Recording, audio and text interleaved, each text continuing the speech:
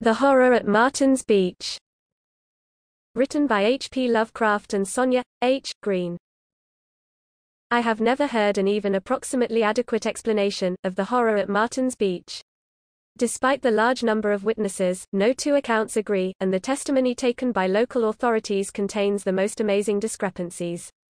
Perhaps this haziness is natural in view of the unheard-of character of the horror itself, the almost paralytic terror of all who saw it, and the efforts made by the fashionable Wavecrest Inn to hush it up, after the publicity created by Professor Alton's article, "A Hypnotic Powers Confined to Recognized Humanity?" Against all these obstacles I am striving to present a coherent version, for I beheld the hideous occurrence, and believe it should be known in view of the appalling possibilities it suggests. Martin's Beach is once more popular as a watering place, but I shudder when I think of it. Indeed, I cannot look at the ocean at all now, without shuddering. Fate is not always without a sense of drama and climax. Hence, the terrible happening of August 8, 1922, swiftly followed a period of minor and agreeably wonder-fraught excitement at Martin's Beach. On May 17, the crew of the fishing smack, Alma, of Gloucester, under Captain James P. Orne, killed, after a battle of nearly 40 hours, a marine monster whose size and aspect produced the greatest possible stir in scientific circles, and caused certain Boston naturalists to take every precaution for its taxidermic preservation. The object was some 50 feet in length, of roughly cylindrical shape, and about 10 feet in diameter. It was unmistakably a gilled fish in its major affiliations, but with certain curious modifications, such as rudimentary forelegs and six-toed feet in place of pectoral fins, which prompted the widest speculation.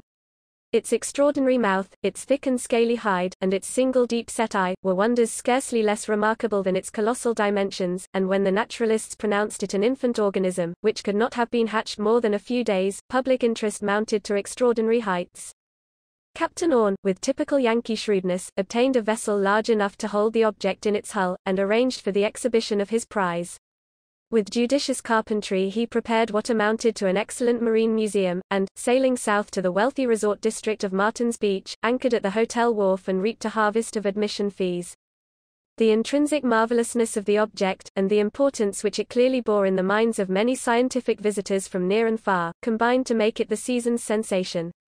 That it was absolutely unique to a scientifically revolutionary degree, was well understood. The naturalists had shown plainly that it radically differed from the similarly immense fish caught off the Florida coast, that, while it was obviously an inhabitant of almost incredible depths, perhaps thousands of feet, its brain and principal organs indicated a development startlingly vast, and out of all proportion to anything hitherto associated with the fish tribe. On the morning of July 20 the sensation was increased by the loss of the vessel and its strange treasure. In the storm of the preceding night it had broken from its moorings and vanished forever from the sight of man, carrying with it the guard who had slept aboard despite the threatening weather. Captain Orne, backed by extensive scientific interests and aided by large numbers of fishing boats from Gloucester, made a thorough and exhaustive searching cruise, but with no result other than the prompting of interest and conversation. By August 7, hope was abandoned, and Captain Orne had returned to the Wavecrest Inn, to wind up his business affairs at Martin's Beach and confer with certain of the scientific men who remained there. The horror came on August 8. It was in the twilight, when grey seabirds hovered low near the shore and a rising moon began to make a glittering path across the waters. The scene is important to remember, for every impression counts. On the beach were several strollers and a few late bathers, stragglers from the distant cottage colony that rose modestly on a green hill to the north, or from the adjacent cliff-perched inn whose imposing towers proclaimed its allegiance to wealth and grandeur. Well within viewing distance was another set of spectators, the loungers on the inn's high-ceilinged and lantern-lighted veranda, who appeared to be enjoying the dance music from the sumptuous ballroom inside. These spectators, who included Captain Orne and his group of scientific confreres, joined the beach group before the horror progressed far, as did many more from the inn. Certainly there was no lack of witnesses, confused though their stories be with fear and doubt of what they saw. There is no exact record of the time the thing began, although a majority say that the fairly round moon was about a foot above the low-lying vapors of the horizon. They mention the moon because what they saw seemed subtly connected with it. A sort of stealthy, deliberate, menacing ripple which rolled in from the far skyline along the shimmering lane of reflected moonbeams, yet which seemed to subside before it reached the shore. Many did not notice this ripple until reminded by later events, but it seems to have been very marked, differing in height and motion from the normal waves around it. Some called it cunning and calculating. And as it died away craftily by the black reefs afar out, there suddenly came belching up out of the glitter-streaked brine a cry of death, a scream of anguish and despair that moved pity, even while it mocked it. First to respond to the cry were the 2 lifeguards then on duty, sturdy fellows in white bathing attire, with their calling proclaimed in large red letters across their chests. Accustomed as they were to rescue work, and to the screams of the drowning, they could find nothing familiar in the unearthly ululation, yet with a trained sense of duty they ignored the strangeness and proceeded to follow their usual course.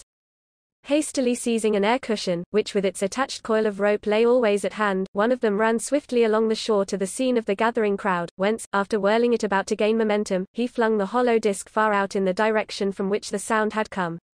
As the cushion disappeared in the waves, the crowd curiously awaited a sight of the hapless being whose distress had been so great, eager to see the rescue made by the massive rope. But that rescue was soon acknowledged to be no swift and easy matter, for, pull as they might on the rope, the 2 muscular guards could not move the object at the other end. Instead, they found that object pulling with equal or even greater force in the very opposite direction, till in a few seconds they were dragged off their feet and into the water by the strange power which had seized on the proffered life-preserver. One of them, recovering himself, called immediately for help from the crowd on the shore, to whom he flung the remaining coil of rope, and in a moment the guards were seconded by all the hardier men, among whom Captain Orne was foremost. More than a dozen strong hands were now tugging desperately at the stout line, yet wholly without avail. Hard as they tugged, the strange force at the other end tugged harder, and since neither side relaxed for an instant, the rope became rigid as steel with the enormous strain. The struggling participants, as well as the spectators, were by this time consumed with curiosity as to the nature of the force in the sea. The idea of a drowning man had long been dismissed, and hints of whales, submarines, monsters, and demons now passed freely around. Where humanity had first led the rescuers, wonder kept them at their task, and they hauled with a grim determination to uncover the mystery. It being decided at last that a whale must have swallowed the air cushion, Captain Orne, as a natural leader, shouted to those on the shore that a boat must be obtained in order to approach, harpoon, and land the unseen leviathan. Several men at once prepared to scatter in quest of a suitable craft, while others came to supplant the captain at the straining rope, since his place was logically with whatever boat party might be formed. His own idea of the situation was very broad, and by no means limited to whales, since he had to do with a monster so much stranger. He wondered what might be the acts and manifestations of an adult of the species of which the 50-foot creature had been the merest infant. And now there developed with appalling suddenness the crucial fact which changed the entire scene from one of wonder to one of horror, and dazed with fright the assembled band of toilers and onlookers. Captain Orne, turning to leave his post at the rope, found his hands held in their place with unaccountable strength, and in a moment he realized that he was unable to let go of the rope. His plight was instantly divined, and as each companion tested his own situation the same condition was encountered. The fact could not be denied. Every struggler was irresistibly held in some mysterious bondage to the hempen line which was slowly, hideously, and relentlessly pulling them out to sea. Speechless horror ensued, a horror in which the spectators were petrified to utter inaction and mental chaos. Their complete demoralization is reflected in the conflicting accounts they give, and the sheepish excuses they offer for their seemingly callous inertia. I was one of them, and no. Even the strugglers, after a few frantic screams and futile groans, succumbed to the paralyzing influence and kept silent and fatalistic in the face of unknown powers. There they stood in the pallid moonlight, blindly pulling against a spectral doom and swaying monotonously backward and forward as the water rose first to their knees, then to their hips. The moon went partly under a cloud, and in the half-light the line of swaying men resembled some sinister and gigantic centipede, writhing in the clutch of a terrible creeping death. Harder and harder grew the rope, as the tug in both directions increased, and the strands swelled with the undisturbed soaking of the rising waves. Slowly the tide advanced, till the sands so lately peopled by laughing children and whispering lovers were now swallowed by the inexorable flow. The herd of panic-stricken watchers surged blindly backward as the water crept above their feet, while the frightful line of strugglers swayed hideously on, half submerged, and now at a substantial distance from their audience. Silence was complete. The crowd, having gained a huddling place beyond reach of the tide, stared in mute fascination, without offering a word of advice or encouragement, or attempting any kind of assistance. There was in the air a nightmare fear of impending evils such as the world had never before known. Minutes seemed lengthened into hours, and still that human snake of swaying torsos was seen above the fast-rising tide. Rhythmically it undulated, slowly, horribly, with the seal of doom upon it. Thicker clouds now passed over the ascending moon, and the glittering path on the waters faded nearly out. Very dimly wreathed the serpentine line of nodding heads, with now and then the livid face of a backward-glancing victim gleaming pale in the darkness. Faster and faster gathered the clouds, till at length their angry rifts shot down sharp tongues of febrile flame. Thunders rolled, softly at first, yet soon increasing to a deafening, maddening intensity. Then came a culminating crash, a shock whose reverberations seemed to shake land and sea alike, and on its heels a cloudburst whose drenching violence overpowered the darkened world as if the heavens themselves had opened to pour forth a vindictive torrent. The spectators, instinctively acting despite the absence of conscious and coherent thought, now retreated up the cliff steps to the hotel veranda. Rumors had reached the guests inside, so that the refugees found a state of terror nearly equal to their own. I think a few frightened words were uttered, but cannot be sure. Some, who were staying at the inn, retired in terror to their rooms, while others remained to watch the fast-sinking victims as the line of bobbing heads showed above the mounting waves in the fitful lightning flashes. I recall thinking of those heads, and the bulging eyes they must contain, eyes that might well reflect all the fright, panic, and delirium of a malignant universe.